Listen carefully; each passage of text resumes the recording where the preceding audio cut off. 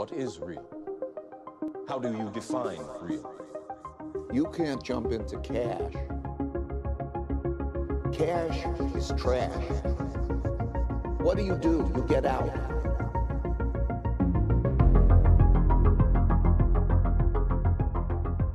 Yuri de Gaia is a partner at BTC Reserve HQ, a premier Bitcoin brokerage, founder at Liquiditi HQ, host of the Citadelium podcast, and author of many notable pieces, including the sensational essay, Bitcoin as a Tool for Succession, published in Citadel 21, Volume 4. He is a Bitcoiner and a builder of Citadels. Welcome to the Bitcoin Matrix podcast, Yuri. How are you? Thank you, Cedric, for inviting me. I'm doing really well. Oh, great. That's great to hear.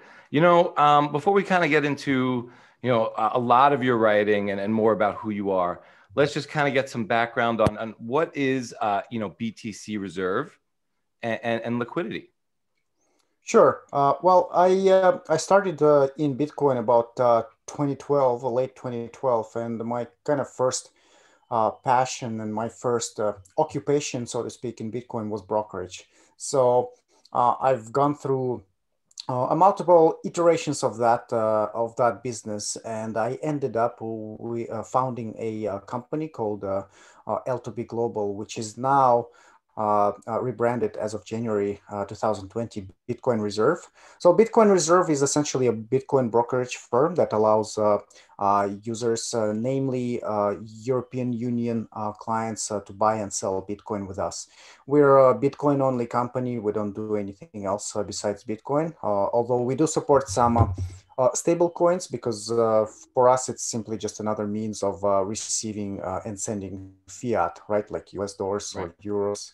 Yeah. And I'm also interested in other Bitcoin technologies. As you know, Bitcoin, the main chain, the main layer of Bitcoin is quite limited in what it can do, which is a good and a bad thing in terms of a user experience, but a good thing in terms of security of the Bitcoin network. So people are starting to invent new ways of moving money around, and they are coming up with so-called layer 2 technologies, and the liquid network is a sidechain technology that is essentially an upgrade to the Bitcoin network. It's a federated sidechain that can do things that the main chain cannot really do.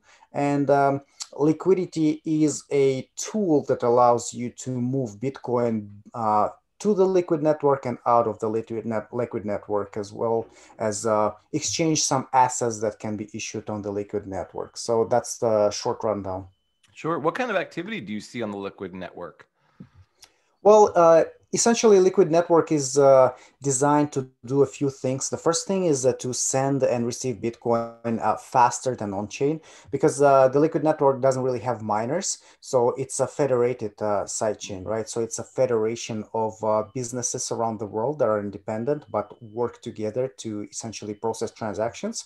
So the block time on the liquid network is only 1 minute, as opposed to 10 minutes on average on the Bitcoin blockchain. So that allows you to move Bitcoin literally in 1 minute, and it's not variable. It's always 1 minute. It cannot be like 1.5 sometimes, and sometimes 30 seconds, like on the Bitcoin network. So you're always sure. And another advantage is that if you know anything about Bitcoin, you know that the Bitcoin blockchain is a public thing, right? So you can see the movement of money from one address to another, and you can also see the amounts that are moved. On the Liquid network, the amounts that are moved are hidden by default. They are called confidential transactions. And that allows for a certain degree of privacy to people who trade large amounts or move large amounts of money around. For example, if you're a large trader, you want to move money from one exchange to another, say from Bitfinex to BTC, you would move Bitcoin on the Liquid network instead of the main chain, and you will gain by that action, you will gain two advantages. First one is your move will be very fast, within literally a couple of minutes, and the second is that the third-party observers who usually observe the Bitcoin network, they will not be able to tell how much money you moved and what kind of asset you moved, right? So that gives a big advantage to you. It's kind of a famous thing on the Bitcoin network that there are all kinds of Twitter bots out there who who notify everybody else. And one of those bots is called the whale alert. And it literally every time someone moves a more or less significant amount of money, the whale alert bot notifies everybody on Twitter, okay, this user moved this much money from Bitfinex to this exchange. Right. And, if you're more dedicated, in terms of snooping around, you can actually figure out more details about the user, right?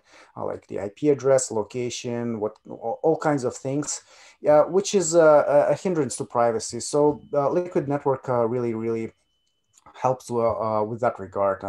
And not to speak about issued assets. You can issue all kinds of assets on the Liquid network natively, unlike some other blockchains where you have to create all kinds of complicated things like smart contracts. On the Liquid network, you just do it literally with one command, and it's issued natively, and it's super easy to do.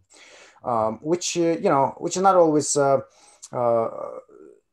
good in terms of, because it's also kind of an open network, right? Anybody can use it, and obviously we've seen lots of scams on other networks, such as ERC20 scams. People literally, the saying goes, if you give a person an ability to print money, he will print money. And a lot of people have done that in the past. So Liquid kind of allows to do that thing as well, but more natively. And just because something is issued on Liquid, that's kind of my warning to everybody else. Just because it's issued on Liquid, just because Blockstream is involved, and just because it's a Bitcoin sidechain, does not mean that there will be no nefarious actors out there. So yeah, take care. Yeah, everyone's a scammer. But Yeah. I'm really excited about those technologies. I wasn't trying to infer anything scammy about those technologies, but definitely, do your own research and try to understand what you're using. I really want to start digging into, just from the beginning of your work, because I think you've been very transparent, very honest, and really, a truth seeker. And the first one I want to touch off on is a piece, how to deal with imposter syndrome, and what do you do if you feel out of place and sort of uneasy about your maybe favorable circumstances, or you feel unworthy. How does someone deal with that?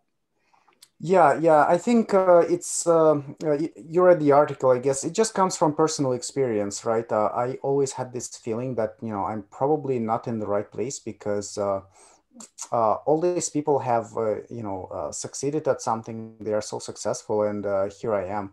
And that's pretty much what the imposter syndrome is. It kind of tells you, there's a voice in your head that tells you that you're not worthy of being where you are and what you have achieved. And I think the best way to fight it is just to, first of all, understand that such a thing exists, right? And then accept it for what it is. And then if you study some of the Stoic philosophers out there, I think it really helps, because it allows you to adopt a new view of the world, a new view on life itself, right? It just kind of tells you, accept the world for what it is, accept things for what they are, and you'll have only control over the things that are in your immediate control, and you cannot really stress about things that are outside of your control. So that's the basics of the Stoic philosophy. And I think the main thing here is to really start viewing yourself from like a third person, and basically evaluating where you are and what you have done, and maybe even comparing yourself to others from that point of view, because that allows you a glimpse of where you are. Because if you look at yourself this way, you kind of see that well, you know what, I'm already at this stage of development, and there's so many people out there on Earth, almost 8 billion people, and I'm really not where they are. I'm really probably I don't want to say higher than they are, but more developed in terms of certain things, right?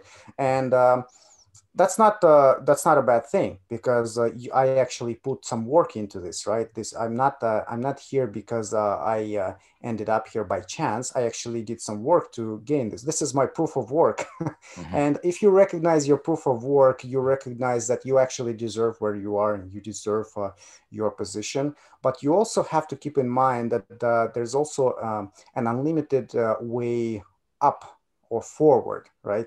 there's unlimited amount of development that you can still do, and that just because you find yourself where you are does not limit you. You still have a way to go, and most likely you'll just keep developing and building your inner and outer world until the rest of your life. That's how life is, and I believe that. A person who stops developing at a certain point is pretty much dead, right? Because only death can stop you from developing. Other than that, there's an unlimited amount of directions that you can take, things you can learn, and just ways you can develop yourself. Yeah, I think that's something I really love about your work. That sort of that internal exploration, that internal and external exploration that I think you've been very honest about through your writings. And the two pieces I link together there is sort of the imposter syndrome and how to deal with like, I don't feel I'm worthy. And then kind of like, well, maybe I do feel I'm worthy. And where is this going? And what can I imagine, what can I kind of think about internally about the external world? So like, what is like, would I be ready to be a billionaire, Mm-hmm. and what does it mean to be a billionaire? And what do you think it means, to be a billionaire? What is that really about?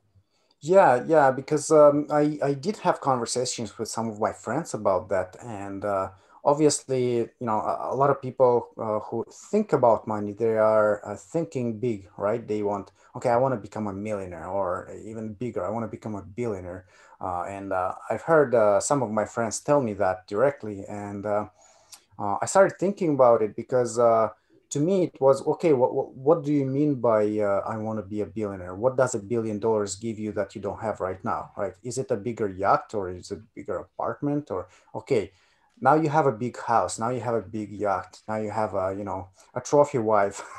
What are you gonna do next? Is a stop?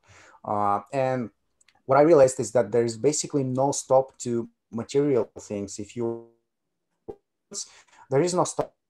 As soon as you acquire one, you will need the other, another one, right? A better one, or as I like to think about it, not a better one, because better ones don't exist, a different one, right? And there's an unlimited amount of different ones out there. So you will never be satisfied if you're after material possessions. And that's exactly why I think a lot of people who dream about being a billionaire, they don't really realize what they want to be to get. But at the same time, uh, this amount of money, this amount of material possessions, bring lots of problems into your life as well. Because if you heard this kind of uh, uh, evaluation of life, I guess they say that the poorest people who live, in some Asian countries, who are like the fishermen, who live in very, very poor villages, are the happiest people in the world, because they simply have no possessions. They just enjoy their life. They go out in the sea and they fish, and they enjoy the freedom of everyday, simplicity, essentially. And that got me thinking too. And I understood that all these material possessions, they bring a lot of problems. Some people say that rich people don't have problems. They do have problems, and they actually have more problems, and they are just different problems. Yes, of course, they don't have the problem of putting food on their table. They have plenty of food. But with that, they have other problems, like, a bunch of friends you haven't talked to who appear in your life and suddenly want to be friends again. A bunch of family members, a bunch of people who simply want your money, right? There's all kinds of trouble just because you have more money, right? Or just because you are visible in terms of, uh, uh, in terms of where you are in your monetary wealth. I think that people have to reevaluate that. And when they think about being a billionaire, I'm not saying that being a billionaire is bad. I'm just saying that if you are a billionaire, what are you going to do with your wealth? Is it just for material pleasures and material possessions? Or are you going to really do something? Because I think you can do lots of amazing things with billions of dollars, right? Like, when I start thinking about it, all I want to do with my capital is apply it to build something, to make something happen. And most likely, like I have done in the past, I will fail many, many times, but there will be probably some thing or a few things that will actually succeed. And it will be amazing to see that I created something that people love and people need, and that makes people's lives better. So I think that's what it's really about. It's not really about just, you know, sending a message to everybody else about your status and just saying, I'm a billionaire, you're not. Yeah, I think those are sharp words. Speaking of tools, money's a tool. And like you said, I mean, if money's a tool, then like with a hammer, you can build with it or you can crush and destroy things with it. I mean, give a hammer to a 2-year-old and they're not going to build much. But it is kind of a good experiment to give a hammer to a 2-year-old and let them destroy some things and see what their power is. And, like CK Snarks always says, iron sharpens iron. So, how do you think Bitcoin makes, people better? Yeah. Well, I think the main concept here that was popularized by Saifedean Ammous is low time preference. And I think that's what Bitcoin does exactly. And it may not seem significant to someone who just comes across this concept for the first time, but I think this is a life-changing concept. It's pretty much what everything hinges upon in the world. It's if you don't know yet that then low time preference or just the time preference, the concept of time preference comes from economics, and just it's about you wanting to either do something or forego something and do it in the future at with a better result, I guess. The famous experiment, the marshmallow experiment with kids, shows time preference really real well when kids were given marshmallows and said, okay, you can get this marshmallow right now, or if you don't eat it right now, in half an hour we'll give you 2 marshmallows, right? And that that kind of showed how many kids had the self-control to wait for half an hour, or how many of them ate it, right? That's what time preference is about. And Bitcoin does it naturally because it has this number go up technology, so called, baked into the protocol. It pretty much is designed to pump forever. And I'm not here to actually pump Bitcoin. I'm just stating the fact. I'm just stating what people don't understand, because a lot of people in Bitcoin, they still think that it's just an investment. It's not an investment. It's literally a reinvention of money. And it's the first time that money was invented with a completely limited supply. And that limited supply, with combined with other advantages of Bitcoin, it gives it lots and lots of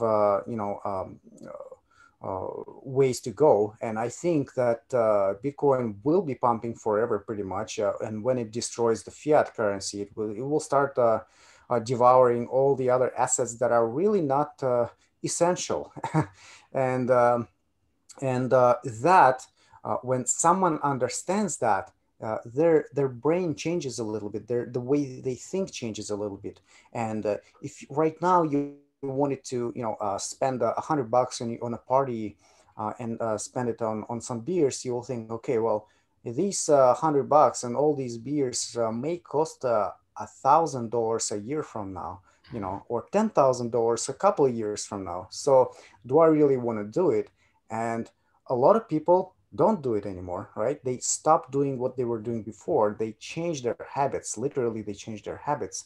And if you zoom out a little bit, if you think about it a little bit deeper on a philosophical level, you can come to conclusions like this is exactly how civilizations are built, right? People save. People think about the future. They don't live in the present. And I'm not talking about the present moment. I love living in the present moment, as in enjoying the present moment, but not the type of present moment where you burn your life because whatever, it can end tomorrow, right?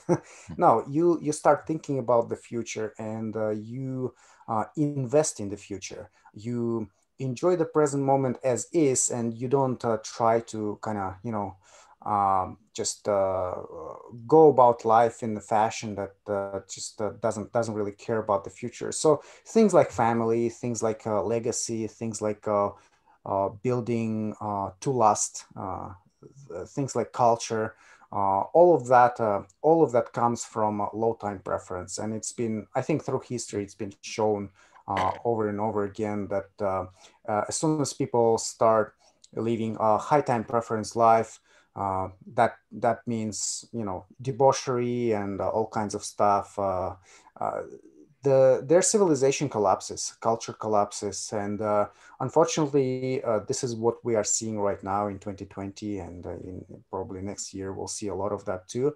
And we'll see where it goes. I think Bitcoin is the light at the end of the tunnel that actually allows us to go back to low time preference. And the more people jump on the bandwagon, the better. I don't think a lot of people will actually buy into the building civilization argument. They will probably just go for the number go up technology and just, you know, the simple I want to get rich argument, which is fine. That's what the masses do, and I'm completely fine with that.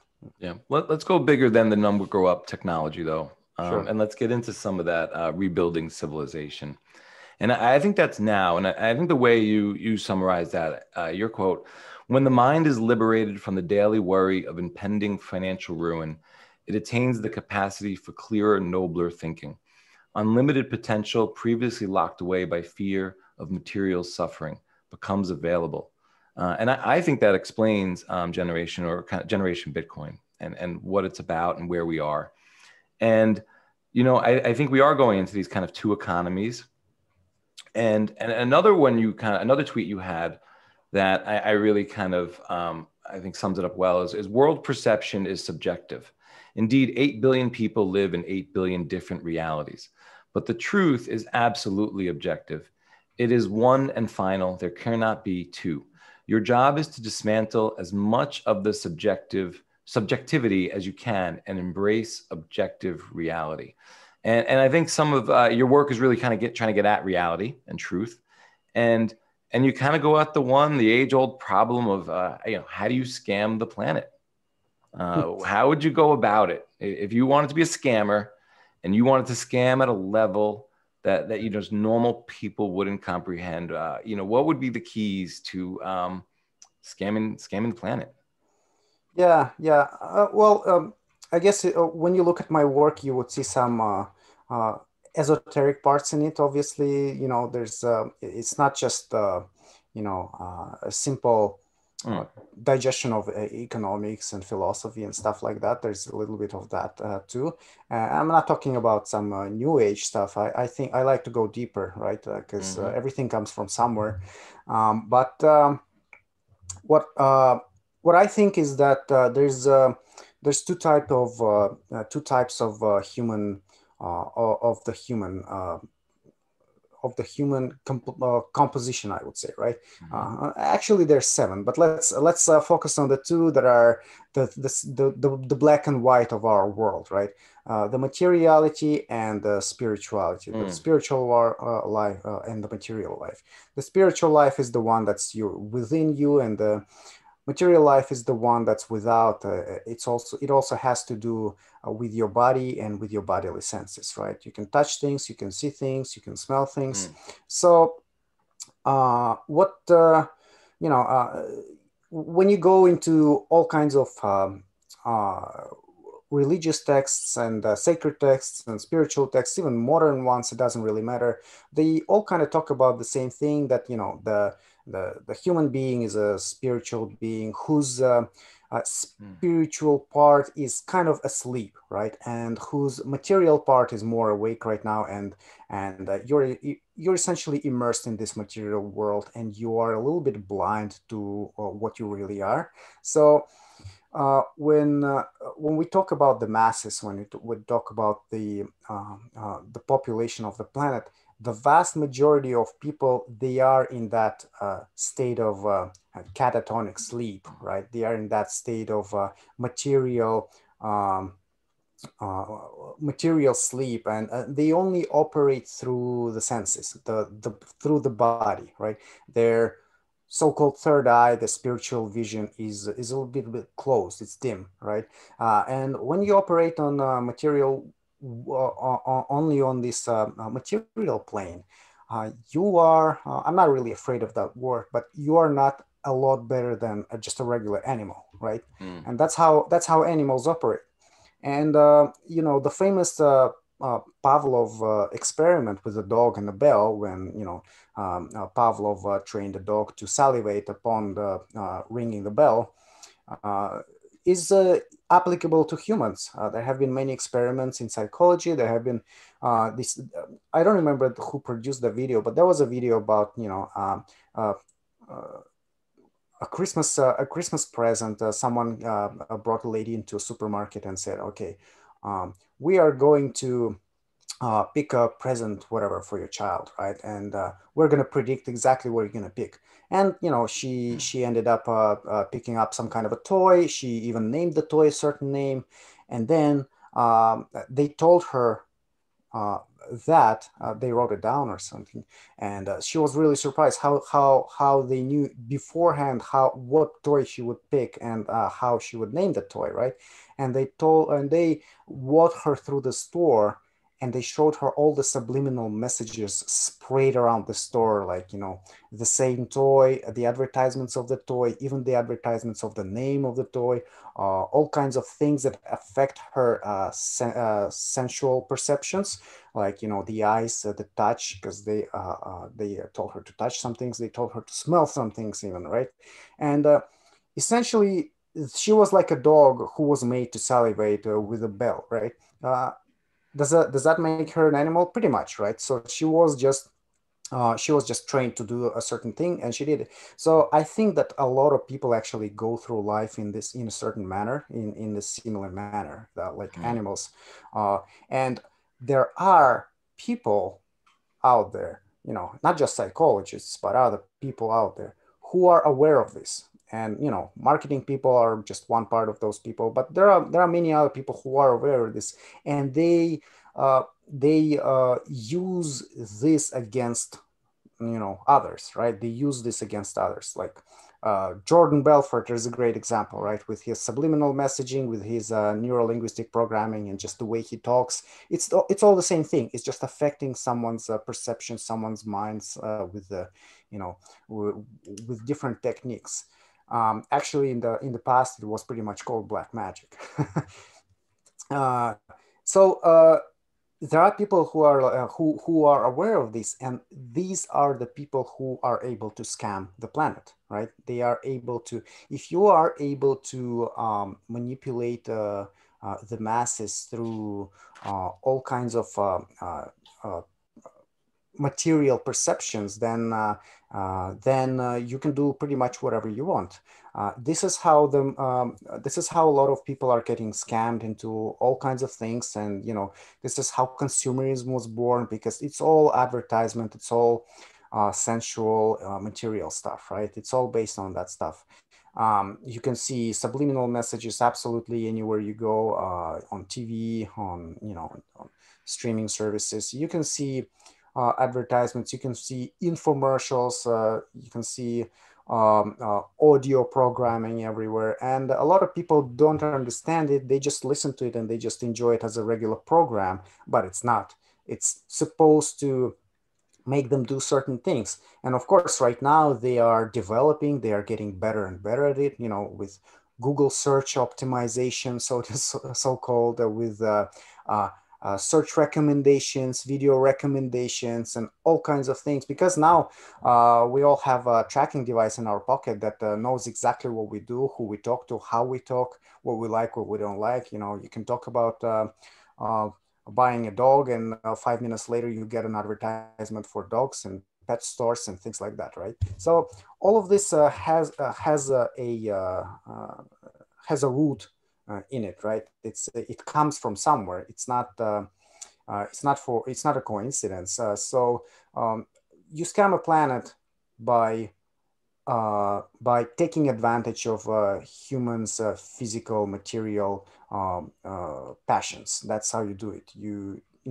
And I wrote articles about it. I wrote more about how you scam people into believing that their money is good, that their the political system is good, such as democracy and things like that. But I think it all boils down to spirituality versus materialism, and we are now really lacking in spirituality. But I also think that we are at a turning point, and actually Bitcoin may help with that, because by lowering time preference, you will have more time to think about not just the future, but also about your own your own self, where you are, your own inner world, and you can have more time and more effort to just plunge into yourself and think about developing that world, which is a lot bigger than the material world, I think. Sure. If you wanted to steer large populations of people, would you be able to use something like democracy to do so? Yeah, no, not really. I don't think so, because democracy has a lot of issues in it. I think what I understand under democracy is more in terms of what Plato understood under it, right? And it's more like a republic rather than democracy. And I used to describe myself as an anarchist, and anarchy is more of a negatively viewed terms right now. But it's not really that. It's anarchy, I think, is more about economics rather than going out and blowing up things. Those are definitely anarchists in the bad light. What I think is that everything in the social sphere is predicated upon one and single important right, human right, and that is the right to private property.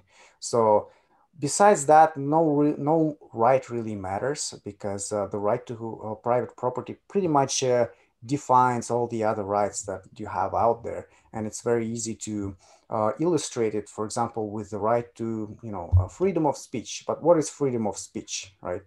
When you come to my house, I can actually tell you what you can and cannot speak about, because that's my house. You are on my property. So where exactly can you have freedom of speech? Well, the only absolute freedom of speech I'm talking about, right? You can only have absolute freedom of speech in a so-called public place, a place that apparently does not belong to anyone, right? It's basically your park, it's the street, it's the bench somewhere on the beach. That's where you have the right to absolute free speech. But as a matter of fact, the right to free speech stems from the right to private property, because it is the owner of the private property who decides what you can and cannot do there, right? And then we basically go through these mental exercises of private property, and arrive at a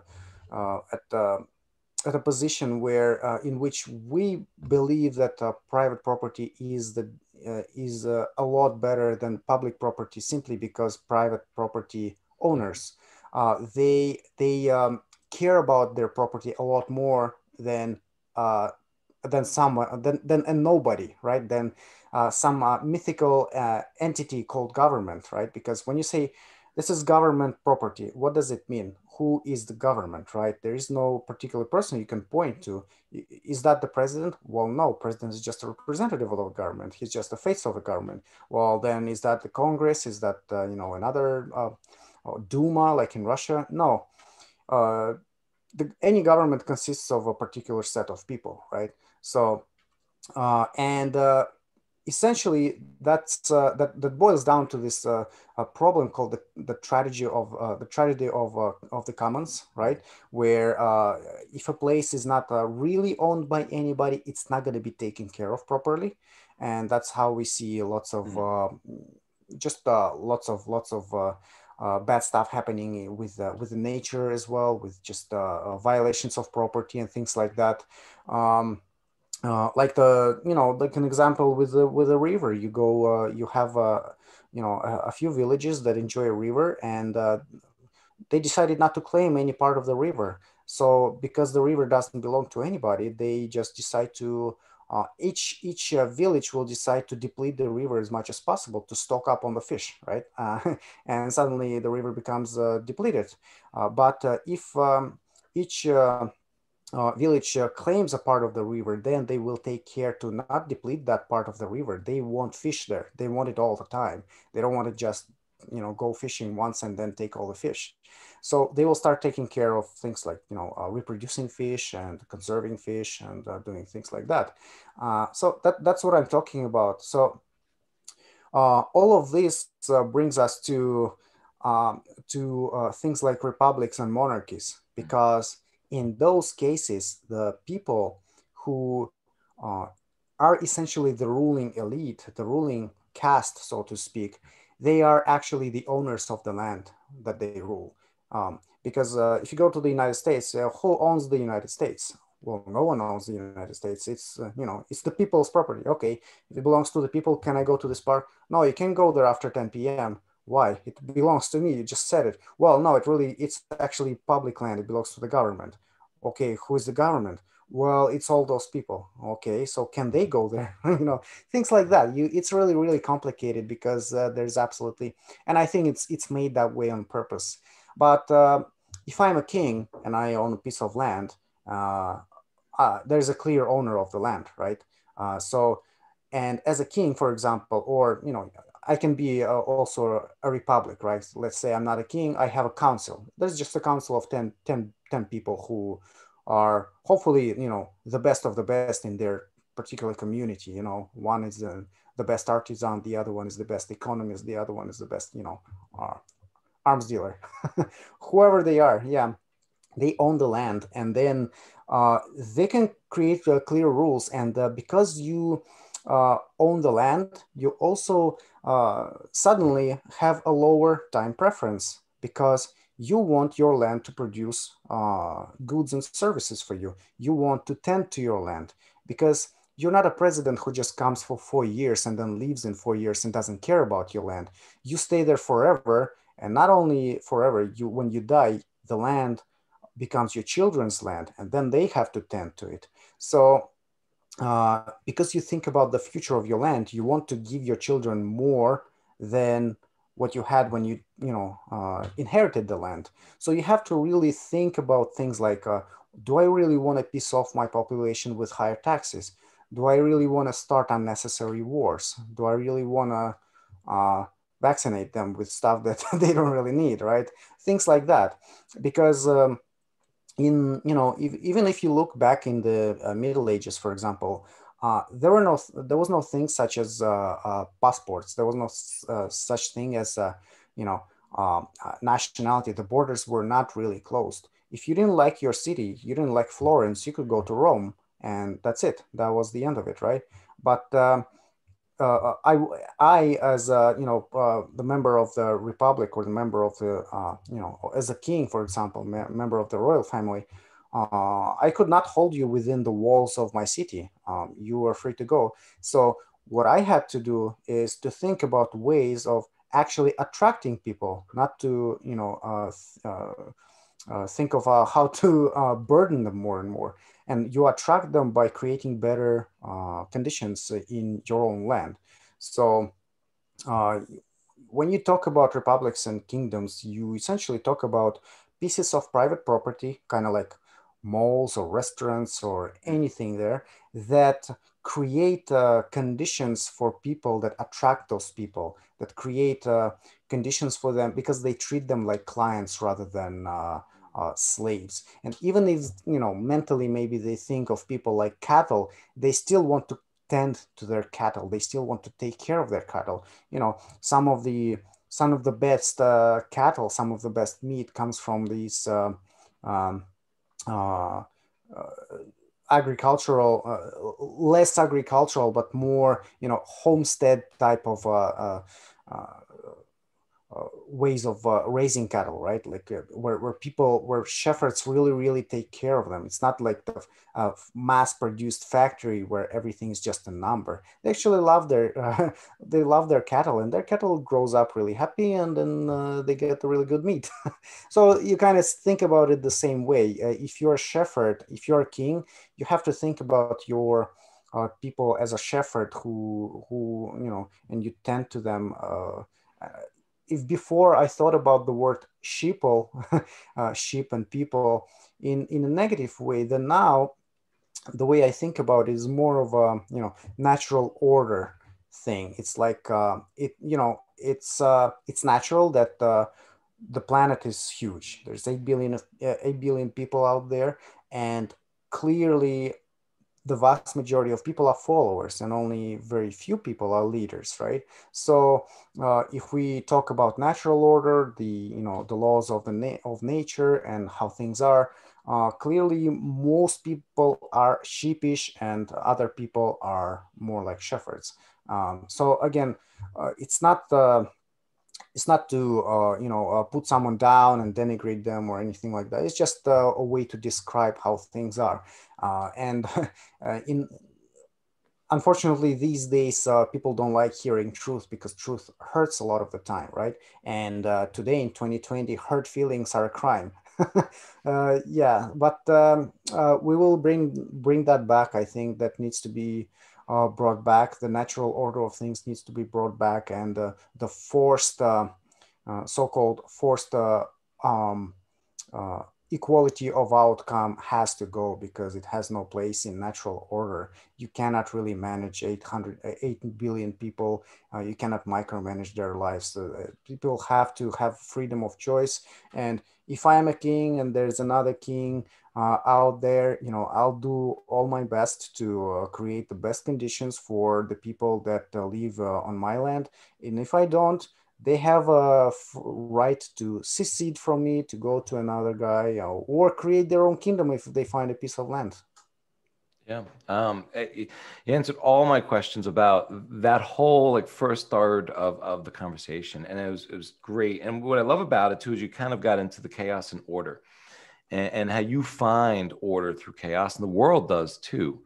And so that we get through kind of like how the world can look at through. We've talked about democracy and monarchy and anarchy, and sort of now we get into like hierarchy, sort of like order systems. But let's turn to the heartbeat of your work, because we are dealing with all of that, and like let's get to like citadels and Citadelium, because I think this is the foundation the thesis of a lot of your work right now. And so what is like an inner citadel, and how does one create or build one? Yeah, well, when I talk about citadels, it's pretty much what I talked about in terms of republics or monarchies. We just want to bring them back, right? But at the same time, uh, going back to our conversation between the material and the spiritual part of the human being, the inner citadel has to do with the spiritual part of the human being. So that if I had to describe it in just one sentence, I would probably just quote Jordan Peterson, who said, "Clean your room." And that's pretty much what it is. You really cannot go out and venture into rebuilding the world. You cannot go out into the world and say, okay, I want to change the world before you have taken all the necessary steps and all the necessary trouble rebuilding yourself and reshaping yourself, because that's very, very important. If you think about the leader, the leader phenotype, I guess. The leader is someone who has all the best qualities that he wants to see in other people. So how does one, like before in the Middle Ages as well, right? The king who wanted to start a war, he actually went to war. He was the first one in the, riding the horse and going into battle, because otherwise who would want to fight for him if he didn't set an example, right? So that happened a lot of the time. So you have to set an example by being that yourself. As a pretty known saying goes, be the change you want to see in the world. So clean your room, get your mind, get your body in shape, get your, finances. I actually talked about some spheres of sovereignty that you have to really nail in your life. There are many different ways, and like I said, this process is going to be endless. You will probably keep doing that until you die, but it's the effort and the intention that matters, not really the end result, because you'll never be perfect. Perfection is God, essentially, so it's unattainable, right? But you can always go up little by little and achieve higher levels. So this is what I'm talking about when I say build your inner citadel. If you think about it, if you want to imagine your own way of life, if you want to imagine the what you are building inside of you, you can just imagine it as a building, or as a citadel, or as a city, right? Okay, this is my citadel, and here I have my department where I work on my thought. Here I have a department where I work on my emotion. Here I work on my anger, for example. Or here I integrate my shadow personality, as Carl Jung said, and urged people to do. So you do all that work before you venture out. Do you really have to finish that work before you start doing something out in the material world? Of course not. Yeah, I'm very far from perfect. I think I really have only scratched the surface with this type of work. But I'm already starting to do something outside, in the material world. But the way I think about it is that what I do in the material world is only proportional to the level of development of my inner world. So, going back to the billionaire example, you have to be ready to be a billionaire internally. You have to be essentially a billionaire internally in your spirit world to be a billionaire outside, right? If you are already a billionaire, and a billion is just a number, right? If you can just say, from PlayStation, you have levels in some kind of game from 1 to 10. If you say, and in a billionaire means level 10, for example, if you say inside you are level 10 already, then you are ready to be a billionaire outside, right? So it all corresponds, the principle of correspondence, so to speak. And so that's exactly what I mean. Yeah, build your own personality, build your spirit first, and then go out there and show the example to everybody else. Start building something. Build a following if you are a leader. If you're not a leader, then you don't have to be. You can do your things just the way you are, on the level where you are very comfortable. Yeah, I love that about the inner citadel. I think that's for me, a pre-Bitcoin thing. It's kind of always working on your inner self. But let's turn a little bit to the physical world. You're building out this inner citadel, and you want maybe your physical citadel, and you want to build it, whatever that means to you. Your homestead, or join a community. And you ask an interesting question. Are you going to run forever? And I pondered that in a lot of different ways, and I tried to answer that for myself, even without reading the piece. And, the other one you ask is, build your citadel where you are, or find a new, better place. And I really struggled with these questions. And I'm curious your thoughts. You've lived in a lot of different places. I'm not going to ask where you are now, but I've read that, you grew up in Russia, or I believe one of the republics maybe. And then you lived in Canada for a bit. So what do you think? Wherever you are, and you don't have to say, but are you where you are forever? Are you going to look for a new place? And frame that maybe how one would ask that of themselves. Yeah, I think what's important here is that you actually settle down eventually. This concept of digital nomadism is really taking off these days, but I think it's only suitable for young people who really have no family, who are just, out there working as programmers or, web designers and things like that. Sure, go ahead and travel the world and explore and things like that. But when you start settling down mentally, meaning, okay, I want to have one woman. I want to have children with her. I want to, I want to just continue this life this way. Then you actually have to settle down physically too, because like I say, the physical manifestation of the world is just the physical world is just a manifestation of your inner world, of your spiritual world, right? So starting a family is basically a sign of you settling down in your mind, right? Because you don't jump from one relationship to another. You're settling down. So exactly the same process will have to repeat in the material world, and you will have to settle down too. I think that's very important because it's, I have tried it and it's really tiring to actually travel, although it can be very exciting because you see a lot of many places, but at the same time, there has to be this type of feeling that you belong somewhere, because if you are a digital nomad, you don't belong anywhere. And at first I thought it was cool because I'm just an international citizen and all that jazz, but at the end of the day you still have to belong somewhere, even if it's not the place where you were born. You can still find a place where you share values with people who live there, or you can start a new place, and that's probably where the idea for citadels comes, because if you can't find a place, you can find at least a community of like-minded individuals who will start a place like that with you in the future, and you can start it online first.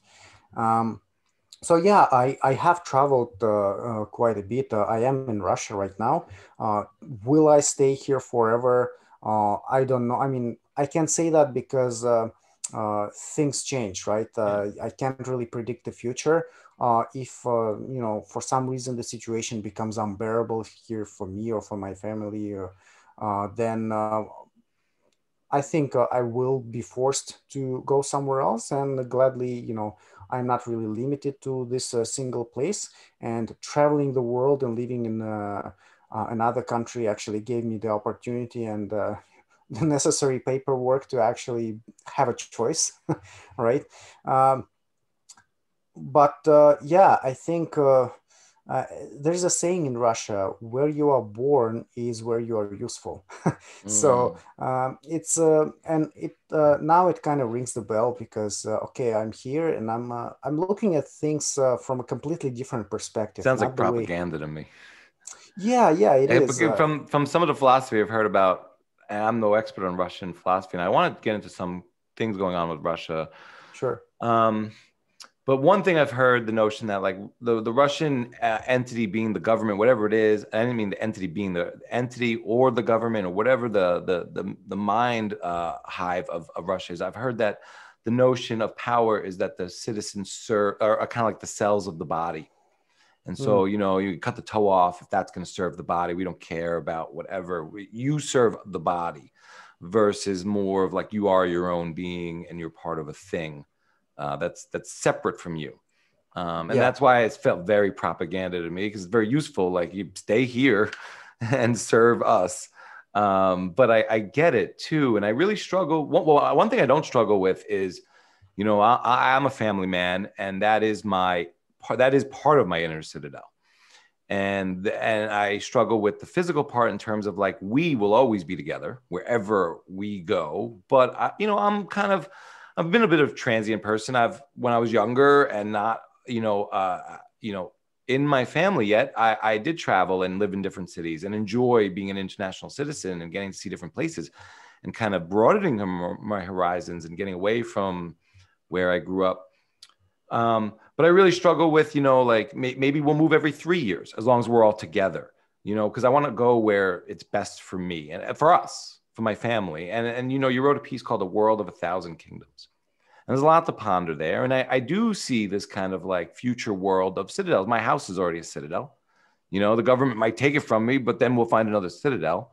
But in my mind, this is our citadel. And, I wonder like though, and I'm trying not to be emotionally attached to, the United States of America as a national thing. But, what do you think that the 50 states will stay together? And does that even matter? And would it be better if it was broken up in some way? And maybe that just means there's a federal government light, but you got 50 independent kind of states and nations. And again, I'm not trying to get into like borders and states. I don't care about that stuff. But just, are things going to fracture? Maybe that's a positive thing. But what do you think? And what does that mean for the American project? Yeah. Well, I think I think it can fracture, but there's also two components to that. The first one can be negative, and the second one can be positive. The negative one is we all know that there's a bunch of individuals in the world going under the label of globalists, I guess, who would love the states, the nation states, to crumble because they want to unite the whole planet under one superstate, right? Which pretty much already exists, under the brand of the United Nations and that kind of, and all its auxiliary institutions, including the World Bank and things like that.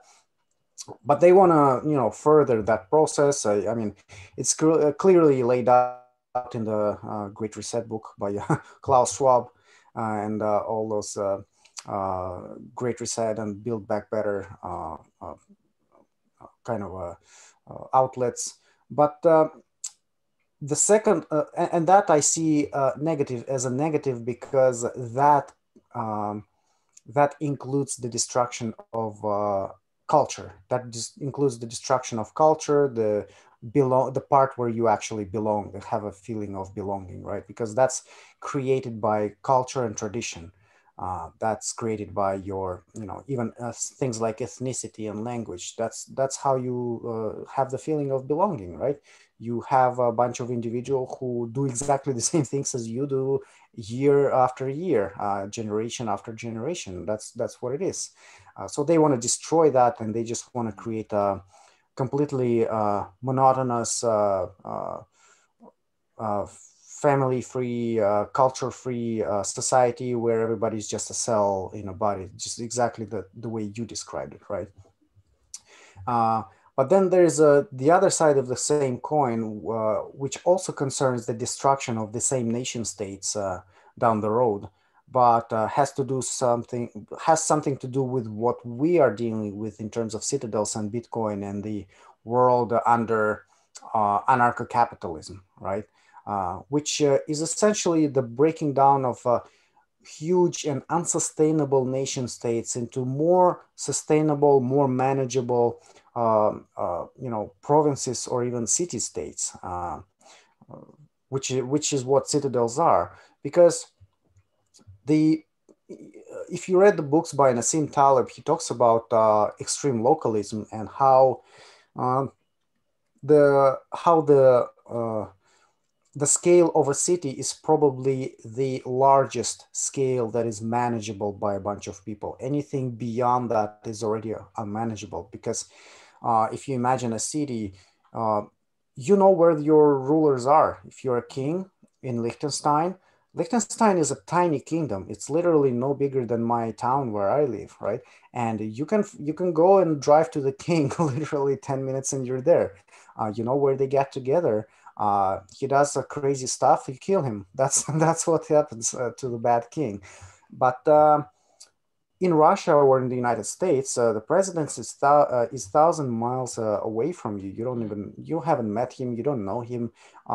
You haven't even met the governor of your state. You haven't probably even met the mayor of your city, right? So that's what I mean. And in that case, it would be positive, but at the same time, it's a double-edged sword. We have to be careful about that, because if we just go about it like, hey, we want the end of the state right now, let's destroy it right now, then you have to remember that the other side, the globalists, they still exist. They are still there waiting actually for it to happen to further their agenda, right? So I'm just thinking what would be a better way to do it. And I'm kind of coming to a conclusion right now that everything that we have right now in terms of how the material, world is organized is what we actually deserve on a spiritual level, right? The Russians deserve to have what they have. The Americans deserve to have what they have, and the Indians deserve to have you deserve your rulers. You deserve the system that you have. The system is only created by the people exactly like you. There's just a few of them who are a little bit more ambitious than you, right? And that's it. And it's created by the people like you. So, on a spiritual level, I guess there's there's the logos of a person, but there is also a logos of a community or a whole country. Like a whole country can be viewed as an entity, essentially, comprising of individual logi or the souls of the individuals who live there, right? Who are similar on many levels, right? They are similar individuals on many levels in terms of how they think, in terms of their collective unconscious, as per Carl Jung. So obviously, when you imagine a Russian, you imagine a particular picture in your mind, right? Because that's the picture that was created not just by, anti-Russian propaganda, but just by the Russians themselves. That's how they are. Exactly the same with Americans, right? So this is what I'm talking about in terms of the soul of a whole country, right? And I think that right now, what we have in the world is exactly what people deserve, and it will take some time for people to develop, to achieve a new level in order to actually realize and kind of wake up from this uh, sleep and understand. Well, you know what? This huge piece of land called the United States of America is great, but it's it's really hard to manage by a single entity called the Congress or the president. We would really love, we, the great state of Texas, for example, would really love to be our own entity, and I'm sure we'll be a lot more efficient if we are just separate, right? Something like that. If people actually understand that and actually wake up to this knowing and not uh, get activated by by propaganda, right? Then I think it will happen very positively. It will be a good thing, and it will happen naturally. And then the state of Texas itself, when it secedes, it may break down into smaller parts, like Austin will become its own little republic or monarchy or whatever, or principality or whatever it is, and so on and so on. So I think it has to be a natural process rather than you know rather than something that's done by force by people who just say, okay, rise up and let's just kill all the guys and secede, because you become what you fight, and um, you don't really achieve any higher spiritual levels when you actually take things by force. I think every little cell of that body has to wake up to this new opportunity to understand, to essentially uh, be enlightened in a certain way, right? So I guess what I'm talking about here is more of a human and human spiritual evolution rather than just changing things by force, by telling people to just just do it by force, and without really understanding what you're doing. Yeah, that's Yeah. it's never been sustainable that way. I really feel what you're saying. And in terms of the U.S., like, let's think about it, and I'll think about it in two kind of sides of the coin, and maybe they are the same side, and then I'll leave that up to you.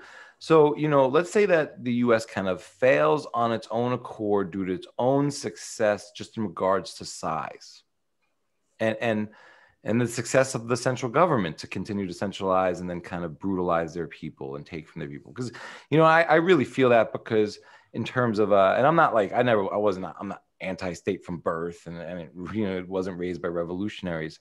But, I would like more decisions to be made closer to my home so that I'm closer to that power structure so I can have more impact. I feel I have very little impact on national conversation and national policy. They don't even need my money anymore. So, they don't listen to any of us on any core issues, and they keep quote unquote providing and therefore taking more. So that's one camp, right? It's just going to fail because of its own size and success. And then, there's maybe more of like internal implosion. And maybe maybe it's not a different side of the coin, but I'll throw the word out like propaganda.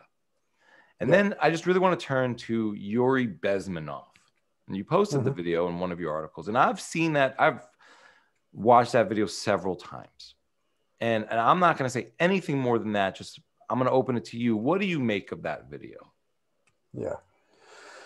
Well, I mean, I think that that video has something to do with the proverbial parasites that I describe in some of my work, and those are pretty much the globalists, and they have used the same tactics over and over, as I mentioned before, in terms of the animal nature of the human being. They know precisely how it works, and they use all those. They use what they have learned over probably centuries on the public. So they have an agenda. I think they want to have a one world government, whatever you can call it, and they are working towards it by destroying countries one by one, right? This exactly the same thing happened in Russia in 1917 when they just pretty much destroyed the Russian Empire and killed the Tsar and his family. So exactly the same thing they want to do in the United States, but obviously not the same tactics work, and you can't really wrap everything in the same language, right? You can't really you have to kind of go around it. And there's also a Chinese video uh, about how the Chinese work and how their strategies work in terms of destabilizing foreign governments, right? And they basically say that you have to really understand how the local population thinks, how they work, what their culture and traditions are, how their government works, and then you have to turn their own system against them, right? So that's exactly, and Yuri Bezmenov talked about similar things, right? But he talks more about he talks more about the actual implementation of the agenda, right? And he says, okay, step one, you do this, step one, you do that. But the Chinese, they talked more about the meta level of the issue, right? They said, okay, let's take the example of the United States. In the United States, there has always been this problem of racism, for example. So this is a great problem to take advantage of. We have to take it and turn it against them. We have to stir it up completely so it becomes absolutely chaotic, right? And this is where it all comes from, the BLM and stuff like that. And I'm not even American. I'm a Russian living in Russia, but I just kind of watch these things happen from where I am, and it to me it's kind of clear. I may be wrong as well because again, I'm not American. I don't know everything 100%, but I also watch it with curiosity because I understand that America is pretty much the most significant player on the whole world arena, and whatever happens there ripples through the world, right? It will affect Russia, it will affect every other country in the world, especially now that Russia's ruble is essentially backed by the United States dollar, right? Like it has to have an effect. So I think that what Yuri Bezmenov described is just part of that agenda, and I don't think he was lying or anything. He knows what he's talking about. We see a lot of the stuff that he described happen in the United States very clearly, and who are the string pullers, who is doing all that? That's probably for all of us to find out, and I think we will eventually find out.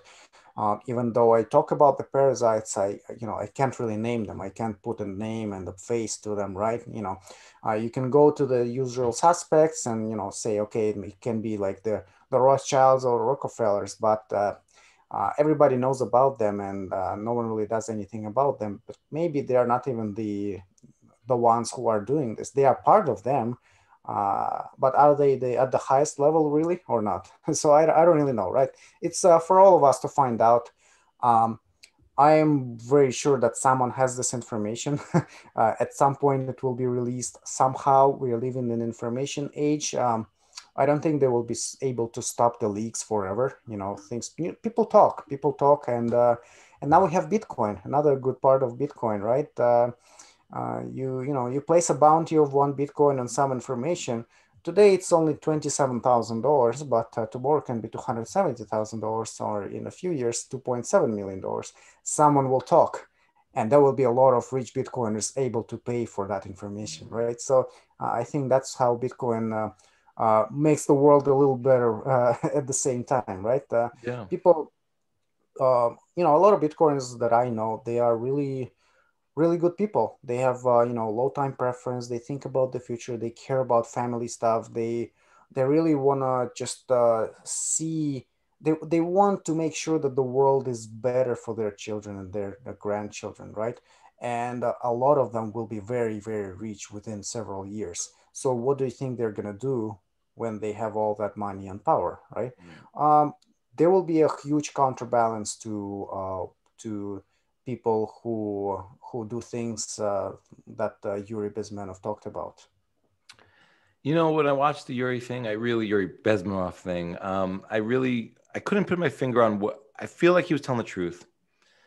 But in the back of my mind, I also didn't know if he was seeding propaganda himself. And because what I come up against there is, it didn't seem like things played out at home with Russia as planned. And if they could export and, kind of destabilize nations abroad, you would think they would be able to stabilize home within whatever manner they want. But maybe things went at home exactly the way they wanted it to. Maybe that's the other side of the coin. I don't know. And I can't help but link him to like people like Snowden and Assange, who for me are really, hall of mirrors. And I'm still trying to wrap my head around both those cases, and they're separate. But like Snowden, it's very interesting. Just, to take your own life in your hand. We all talk about sovereignty and independence, but now he's running from the world's strongest nation. Mm-hmm. And he has to go to another nation to seek comfort. And that's, an enemy of his enemy now. And he's entrusted his life in theirs, basically. The same way Yuri Bezmenov, I think, had to entrust his life with Canada and probably the US. And you would think if they're revealing such secrets that, these other entities would be able to find and deal with them.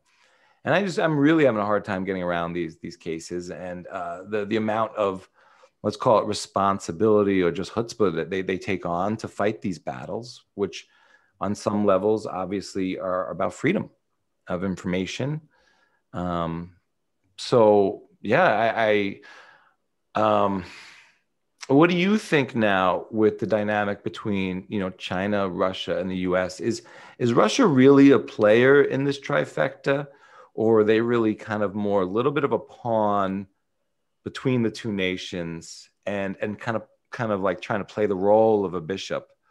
Because they don't have a very big economy. They have a lot of resources, but those resources are becoming more abundant or less needed, or however you want to argue them going forward. I mean, they're still geopolitically strategic, but where do they fit in the puzzle? I think Russia, geopolitically, Russia is important mainly because it has enough nukes to wipe out a whole planet, just like the United States does, right? So even China doesn't have this much, right? So Russia is important in terms of its military power, and not maybe the infantry. I'm not talking about that. I'm talking about the high-end stuff. But in terms of the relationship between the United States and China, I'm not really sure. All I know is that yes, Russia is cozying up with China simply because it's seen so much pushback from the West, right? From Europe, from the United States. Like, just read the news. There's always sanctions. So they cut off the business from Russia all the time. They, put all kinds of obstacles in Russians' way. For example, Russia wants to export their gas to Europe. They haven't been able to build that pipeline for years and years because of many different things, right? So it's no wonder. You have to understand that Russia probably just really cares about Russia, right? And whoever provides better environment for Russia's development kind of gets Russia's friendship, and that's what I think. So if you openly confront and kind of put sticks in the wheels all the time, then it does not create really good relationship. But at the same time, I'm not here to defend the Russian government. I'm just saying that I think the United States is supposed to do what's best for the United States, and Russia is supposed to do what's best for Russia. And sometimes those interests do not um, they do not match, right? They are sometimes opposite. So it's no wonder. I mean, we have almost 200 countries in the world, and I think they are, while some of them are friendly, you still have to think in terms of, in the capitalistic terms, they are still all adversaries in a sense, right? They are not, they can be friends, but they still compete with each other. And competition requires all kinds of things to happen. So yeah, right now, I'm really impartial. I'm not what you would call an avid patriot or anything like that. I chose the country because I think um, it has better environment for things, for low time preference things like family culture and things like that. It's 1,000-year-old culture, and it's really family oriented. There's no there's no such things that happen in Canada, in the US, in terms of education and the destruction of morality and kind of family values. So that really turned me off when I started a family. I didn't really care about that before, but now I do. So yeah, that really matters. And here they are trying to kind of keep it that way. And I don't know how much you can trust Putin and the government, but Putin has said it repeatedly that Russia wants to be a sovereign country, doesn't want to be affected by anybody's decision to go this or that way. Um, Although their response to coronavirus is a bit disappointing, but not so much either, because I mean, right now I'm here and it's business as usual. Nothing is, there's no lockdowns or anything like that. And the international travel restrictions are really not on the part of Russia. It's just on the part of other countries that, restricted their travel. So nothing is shut down here. Everything is proper. There's no curfews. There's no checkpoints. Absolutely nothing like that. Yeah, some masks and stuff like that, but that's pretty much everywhere. I guess they had to to do something to to look like they're doing something, right? Yeah. So as a matter of fact, I think Russia might take this as an opportunity, and while the rest of the world shuts down and kills their small business, they will try to actually prop it up, right? So not too bad if you ask me. Yeah, but like I said, I don't have a very very strong emotional attachment. If something happens and I'm not able to stay here, I will go. Yeah, I really want to visit, specifically St. Petersburg. I'd have to touch down in Moscow as well, and anywhere else maybe you recommend or that's worth going to. I really want to go. One of the things, I don't know if you've ever seen the movie Russian Ark. No, I haven't. It's by one of Russia's most famous filmmakers. I don't remember his name, but it's a really beautiful and, for me, moving piece where it takes place in the museum in St. Petersburg. And they actually shut the museum down, I think, for one day. I think it was Christmas Eve or Christmas Day. The filmmakers got access. And the movie is like an 80-minute one-shot piece where they go through the museum. I think it's a Russian man, maybe from the 19th century, with a Frenchman from the 18th century who's visiting Russia in present day. And they go through each room in the museum, and each room represents a period of Russian history over the last 1,000 or 2,000 years. I don't remember the exact specifics, but each room then comes alive as they move through it, to kind of show the history of Russia. And then there's a dialogue between the Russian and the Frenchman about art and what Russians view as art versus what, maybe more Renaissance art and French and Spanish and Italian art. And it was just a really interesting piece. One of the many reasons I'd love to visit Russia. So I'd love to turn to, the knowledge universe and how, you know, one deals with kind of like, and this is something I'm really been kind of pondering. It's like, how do you deal with all the information, you know, coming at you, and how do you kind of frame up like, like what is information? And I think you did a great job of it. And so like, how do you look at the knowledge universe, and like, what is a star and what is a constellation and a planet, and how do you kind of link all these things together? I did that a while ago when I was thinking of how do I filter the information that comes at me from all sides. And you know, right now I think I've already matured enough to basically figure out that what you get is usually you're bombarded with bits and pieces of information from all sides, right? And then at first, especially in the first years of your life, in the first maybe couple of decades, you really have no idea what that is, what any of this is, because nothing really makes sense. So there are almost no patterns. But then, as you go through life and through experiences, you start seeing patterns and you start connecting the dots. So it's a piece of information that you did not really pay attention to, but you remembered. Was not relevant before, but now it becomes relevant because you connected it with another piece of information, right? And when you get these patterns and you start connecting a pattern to another pattern, you start getting these constellations of information, and then these pieces of information, like a puzzle, they basically show you a picture, right? They show you something that's more unified, and that's not completely broken down into irrelevant pieces. They are now all together like a piece of puzzle. For example, when you learn, for example, when you deliberately take a course and you want to learn about something, you know, like music, for example, you know that whatever you are learning from a textbook, you are learning about music. So you already know that all of this is filed under the category music, right?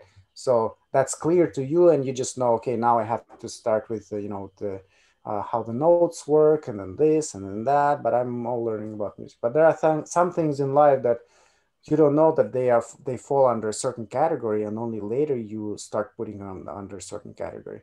And that's how I started with, you know, things like spirituality, for example. I got information from all sources, and they were pieces of information from business books, even from psychology, from history, from spiritual books, and from all. And I didn't really make any connection between them. But then I also figured out that, well, wait a minute, all these sources and all these authors talk about the same thing, just in their own words. A business person just talks about the same thing, but in business terminology. And then a spiritual guy about the same thing, but in spiritual way, right? And suddenly they all started connecting, and then I got kind of a whole picture of some kind of a concept, for example. And so right now, basically, the way I think about information is that it's fine to be exposed to all kinds of information first, but eventually you will have at some point you will have to pick a direction and go in a particular direction. And if right now you don't know which direction, that's completely fine, because you simply haven't found it, right? But at some point you will see better picture or pictures in front of you, and you will have to kind of go and dive deeper into these particular pictures. If I, you know, if I didn't know I was actually exposed to some spiritual material before, but now because all these patterns formed a topic of spirituality in front of me, I'm like, okay, now I'm gonna study these topics of spirituality deliberately, and I'm gonna pick the information that I'm exposed to, instead of it being thrown at me from all kinds of sources just randomly, right? And that's how I treat information right now. Not uh, I try to not basically consume randomly and mindlessly. I try to deliberately choose the direction where I go, and it's shaping up really nicely. I like it. You know, I think I still have a lot to learn, but you know, maybe 10 years from now, I'll be very, very focused, like laser focused on some specific topics and specific directions, and that's when I probably can call myself an expert in some field, because right now I still feel like I'm a little bit here and there. You know, I'm being thrown around Yeah, it's a really interesting experience because you can see how your knowledge base is forming in front of you, right?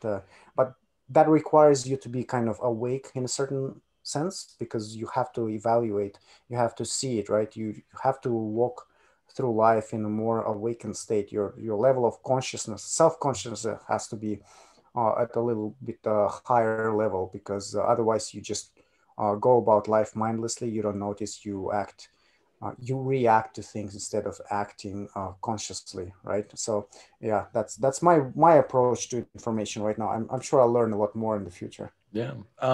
We touched on Bitcoin is a tool for succession, the least. But I think that we kind of like really got around a lot of the ideas. And I do recommend people go and read that piece specifically and in all your work. That for me is a very seminal piece. It's what actually what brought this chat together. When I was prepping for Joe Rogers, I came across his curated Bitcoin words. And his September, I believe his September issue of collection of articles had that in it. That's how I came across you, through kind of Joe Rogers kind of recommending the piece. And I love that piece. And I'm going to quote from it now. So you can only change the world by changing yourself. Bitcoin may be the catalyst you are looking for. Proclaim your independence, start a family, cultivate your community, succeed. So my final question to you is, because I think we touched on a lot, not everything. And I do recommend people broaden their horizon, but if they have not read your work or listened to the podcast already. But how does family and religion and God, and you could touch on those two as appropriate or not at all, but has family, religion, and God, fit into rebuilding civilization? You can basically view it on different levels, right? You start from yourself, from your personal side of things, and then you grow into the family, and then grow it in community, and then country. And basically, you have to, as I mentioned before, you have to develop, basically extrapolate. You take this same principle and you develop it within your family, right? You have to perfect all kinds of things. You have to perfect. You basically then take that and expand it into your community, right? So when you talk about these levels, what is the highest level? What's after the planet? Well, then you talk about the whole cosmos essentially, and the whole that there is. That's you have to work towards. And I think I think that the rules of the game or the laws of nature are completely universal, right? They work both on the smallest level and they work on the highest level. And there's probably no small and high level, like everything is infinite, right? We can only just think about what I have to say is that there is this principle called the principle of correspondence, as above, so below, as they say, used to say in ancient times. Your inner world is called the microcosm, and the outer world is called macrocosm, right? And they are this. The other one is just a reflection of what's inside of you on a macro, on the physical level, right? Not really separate. They are all one. They are connected to each other. And work on yourself when you in a world. I literally talk about actually. Okay. Is that better now, or? Yeah, I'm just thinking because my battery was dying. Maybe. Okay. Yeah, I think it is better. My battery was dying. Maybe it was trying to save the battery by cutting low bandwidth or something. Okay. Yeah. So we can start where you stopped. Sure. Do you want to go back to that last question, or do you want to kind of pick up a little bit into it, or do you want me to ask you a different question? It's up to you. Yeah. Okay. I'll go back to the last question, and then I'll do my best with kind of the technical side of it. And I just really enjoyed this chat so far. So, my last question, and to kind of regain my train of thought was, your work talks about rebuilding civilization, a lot of it, and that's the one aspect that maybe we haven't talked about, like kind of in a little bit more depth. But the thing I wanted to lace in there specifically was family, and if you want to touch on God or religion at all and how it fits into rebuilding civilization, and if you don't want to touch on those two, but really family and what it means to rebuild civilization. Because I think we talked a lot about the tools of building a civilization for yourself, and I'll call that a citadel. Mm-hmm. And then we've talked about the tools of building that out a little bit more, where you can kind of build that into a community, and then into sort of like a sort of a small anarchist miniature state, or a world of 1,000 kingdoms, or even just live in America or Russia or China, but or anywhere in the world. But to rebuild civilization with family as the kernel of that, as I think that's a big part of your work, and a little bit more the later stages. So what does the family unit represent in the rebuilding of civilization? Yeah, I think that family unit is essentially a cell in our body, in the body of our civilization, because it's one of the most important parts of it. Because if you think about it, we're all social beings. Humans are social beings, and we cannot really exist one by one individually. We always have to form some kind of a collective. And if you're just all by yourself, you either live in a cave because you're just a purposeful ascetic, or you're probably an outcast, and you were expelled from the community where you were in. So if we have to normally create a community around ourselves, and the first building block of that community is usually a family, because you get together with someone, and you build that little cell in a community that actually lasts until you die, in in the best case scenario. So that cell lasts until you die. You have a spouse, but also you have something to live for with the spouse, which is your kids, and someone to give your legacy to, who can continue the work that you do. So when you take these little cells, these families, and unite them in a community, because this family and this family and this family, they share the same language, they can share the same religion, they can share the same understanding of how things work in terms of how to do the land, how to do this, whether to go to war, not to go to war, all kinds of things that basically form the culture of that community. Then that's why I consider family as the most important part of any society. So when you go when you level up, in terms of a city or a country, and even the whole planet, it's all great, but at the same time you have to understand that those higher levels are only possible because the family is there. And we talked about how the globalists, for example, they want to get rid of the family, and they want to create atomic individualism, right? Atomic individuals. I don't think that's possible, because it is the natural necessity for a human being to form a familial relationship throughout life. So the only way they can actually achieve that is by killing that desire in a human being, by killing that desire for socializing, by killing the desire of creating a lifelong bond with someone. Wow. And I think we could of course go into all kinds of conspiracies here, but the way they want to do it is through material things like medication, and the abolition of religion, and through lifelong indoctrination through schools and universities and all kinds of things, and just a regular propaganda on TV, obviously. But that's the only way they can do it, because otherwise it is a natural human emotions, natural human inclination to create a life-lasting bond. And you normally create it by having a bond with the opposite sex, right? That's kind of the nature. It's just a natural design. It's a law of nature. The opposites, they get attracted, and that's how you create a family. It's a completely natural thing. From that stems everything else. You really can't avoid that. You can't have um, you cannot build a country only with guys, for example, right? There have to be women.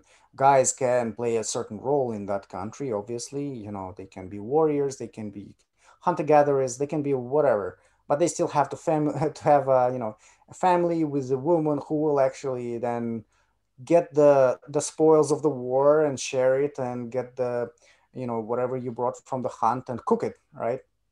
Things like that. um, that's why I consider family is extremely important, and I think Bitcoin also brings this tradition back, from from sleep, I guess.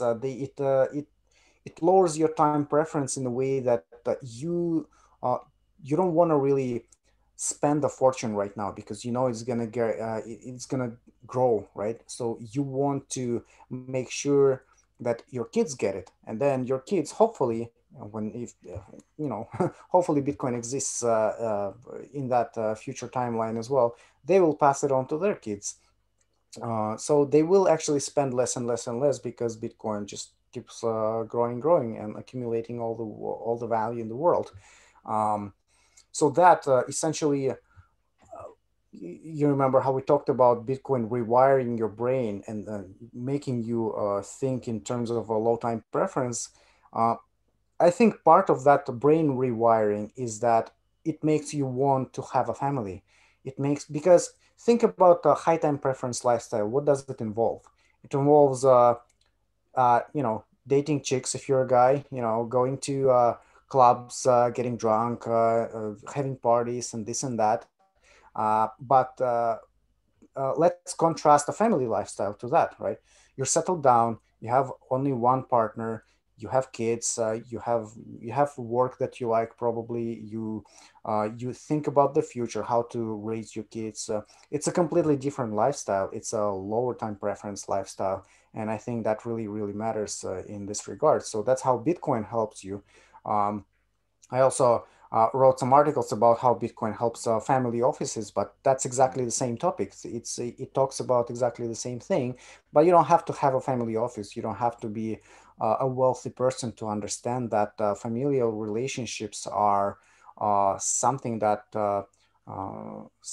brings meaning into your life, right? It doesn't burn your life as the high time preference lifestyle that most people go through when they are in their teens or 20s, or some people go through until they die. Right. Yuri, I've enjoyed this conversation immensely. I'm so glad I came across your work late this year. I wish I found it earlier. You're getting into a lot of the things that I think are at the forefront of my mind, and I think the biggest questions for 2021. Really kind of taking almost flag theory to a different level and combining it with Bitcoin in an interesting way. A lot of things we didn't go deep on, and we touched on a lot of your work, but there's so much more. Divide and rule, scientism, children of the Citadel, generation Bitcoin, and what I think is really, I think you're the champion of the Citadel, and that's just kind of how it bleeds into all this stuff. So, where can everyone find you and your work and your awesome podcast and your blog? And please let everyone know. Sure. My website is degaia.co. You can find me on Twitter, y_degaia. And my podcast is called Citadelium, that comes from the word Citadel. And you can find it pretty much on any major platform like Spotify, YouTube, even BitChute, and Anchor.fm. Yeah, that's where I am. And where else? Twitter? Did you give the Twitter handle? Yes, y_degaia. Awesome. Yuri, this has been so dope. I appreciate it so much. I can't wait to have you back. I got many more questions. Thank you so much. Thank you, Cedric, for inviting me, and I'm looking forward to being back. Likewise. Talk soon. Yuri de Gaia on kingdoms, monarchies, and building your inner citadel right here on the Bitcoin Matrix podcast. And thank you for listening.